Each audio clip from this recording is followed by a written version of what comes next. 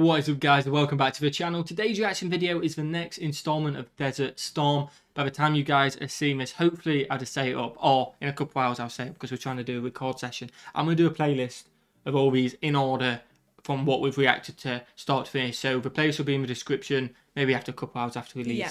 But it will definitely be in the description of the playlist if you want to go back to the first reaction and watch it. Today's is Desert Storm, the Annihilation of the Iraqi Navy at the Battle of Bubiyan. Bubiyan. There we go, you nailed it. Animated as well. It's a shorter one today, but these have been really, really good, haven't they? They've been interesting. We've really enjoyed them. We do highly recommend you going back and watching the reactions if you haven't seen them. We're learning so much. Again, we didn't really know much about this war, did we? No. But we're learning as we go. And it just shows the strategic side of warfare. Yeah. Of an actual war, what's happened. Whereas, like, A Band of Brothers shows us the intenseness of it and all that. And then this kind of like shows you the strategic and the ideas of, if you're looking at it from above, like, this is happening here and there, not in the midst of it. Yeah. Smash that like button if you enjoy, guys. Smash that subscribe button as well. You absolute legends. Would really appreciate it. Over 154,000 subscribers. Let's on the road to 160,000. Yeah, well, let's get to 155. 155. Smash that subscribe button. Would really appreciate it. And let's check out the Annihilation of the Iraqi Navy. What we got.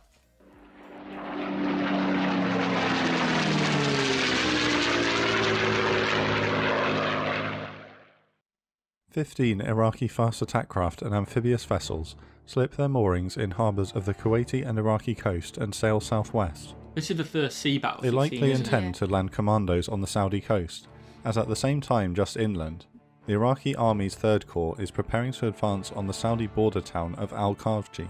Okay. Control of the Gulf is critical for the coalition forces. General Norman Schwarzkopf seeks to feign an amphibious landing on the coast of the Iraqi-occupied Kuwait in the Persian Gulf, so as to pin down a significant chunk of Saddam's army to defend the coast. However, like these little to do this, even as a feint, the Iraqi Navy must be crippled to safely bring the US amphibious assault assets within range of Kuwait. Saddam Hussein's navy has been bolstered with its invasion of Kuwait, capturing several Kuwaiti vessels undamaged, notably 5 German-built Exocet-armed fast attack craft. At 3 PM on the 29th of January, RAF Jaguar strike aircraft crossing the coast returning from a strike in southern Iraq spot the Iraqi force heading southwest. To date, the attempts to neutralise the Iraqi Navy have been limited in size and success.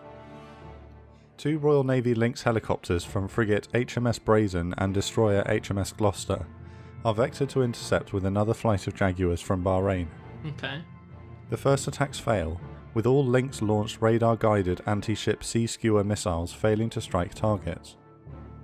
1 Jaguar is able to set a landing ship ablaze, and the flotilla scatters. Most of the vessels flee for the ports of Kuwait, which coalition forces are currently prohibited from attacking. In the evening, another Lynx is searching for Iraqi targets, sweeping the Persian Gulf at just 25 feet above the waves with a US Navy Seahawk. The Seahawk guides them to a suspicious contact. 1 Lynx is able to obtain a radar lock and launches a sea skewer. The missile homes in at just 4 feet above the sea and impacts the vessel. The sinking vessel is identified as an Iraqi mine layer. As night falls, one of USS Ranger's A-6 Intruder strike aircraft is returning from a successful strike on an anti-ship missile battery in Kuwait and searches for targets of opportunity for its remaining 2 laser-guided bombs. The crew discover 4 fast attack craft, fleeing east towards the safety of Iranian waters, and call another A-6 to support. They drop their first paveway bomb, which strikes 1 craft amidships. The Iraqi force scatters, attempting to flee the American warplanes. Making another pass, their second paveway detonates amid the Exocet launchers of one of the missile boats. Both craft sink. They join the second A-6, whose own guidance system has malfunctioned, and in a coordinated run-in they guide the other aircraft's paveway onto the 3rd craft. Flying combat air patrol over the Persian Gulf, a pair of Canadian CF-18 Hornets are contacted by controllers and asked an unusual question: would you like to strafe a boat? The pilots, board on yet another uneventful patrol, gladly accept the request and are vectored onto the rapidly fleeing OSA missile boat. That's mad, isn't it? We're in the middle of war. But I suppose a lot of it is, like I say, if you're just going around the patrol of the sea and stuff like that, nothing's happening. It must be a bit boring. Must be a long day, because don't get me wrong, flying them jets must be so cool. But it must be like, what do we do now? Yeah, anything's cool until you do it too much. It obviously wears off, doesn't it? Yeah, it's a job. But at the end of the day, if you're doing it, it's a job. And if you're just going around literally not doing anything, it's like, oh, it's a long day, innit, I guess. So you're like, oh, yeah, mission. I'm going. The Hornets are armed for their air-to-air mission and can only rely on their M61 Vulcan cannons.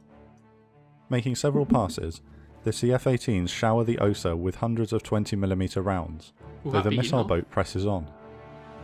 Low on fuel and out of ammunition, Captain Hill manages to obtain a radar lock on the vessel with his Sparrow medium-range air-to-air missile.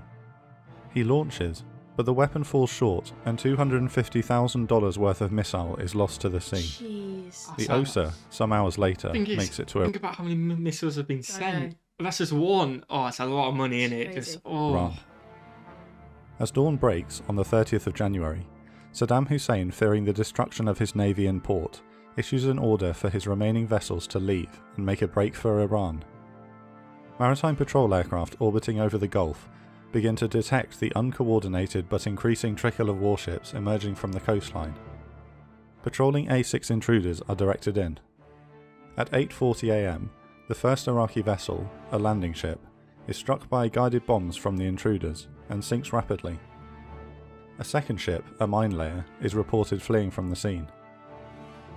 Seahawk and Lynx helicopters patrolling as close as 3 nautical miles from the Kuwaiti coast investigate numerous unknown contacts. One Lynx is directed to a pair of suspicious radar contacts off Bubiyan Island, closing to within range of enemy shoulder-launched missiles on the coast. Visually confirming the first contact as a fast attack craft, the Lynx accelerates at low altitude, obtains radar lock, and lets fly with its first sea skewer. It tracks and strikes the craft, crippling it. Just seems too easy for them, though, The Seahawk vectors the chopper onto the next ship, a mine layer. Banking onto their new target, the Lynx locks up the Iraqi vessel and fires off its second missile. It detonates amidships, also leaving the mine layer immobilised. Out of weapons, the Lynx heads back to HMS Cardiff. Further east, US Navy F-18s and A-6 continue to attack clusters of fleeing Iraqi vessels, blanketing them with cluster munitions and bombs.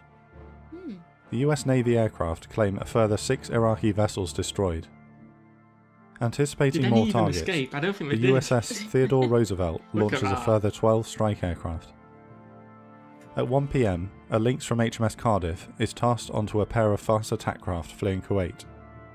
The helicopter smashes one with a sea skewer.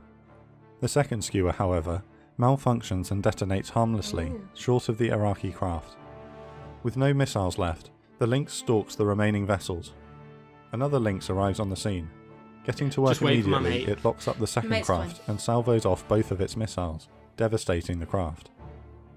Both Lynxes return to HMS Cardiff for a fast refuel and rearm.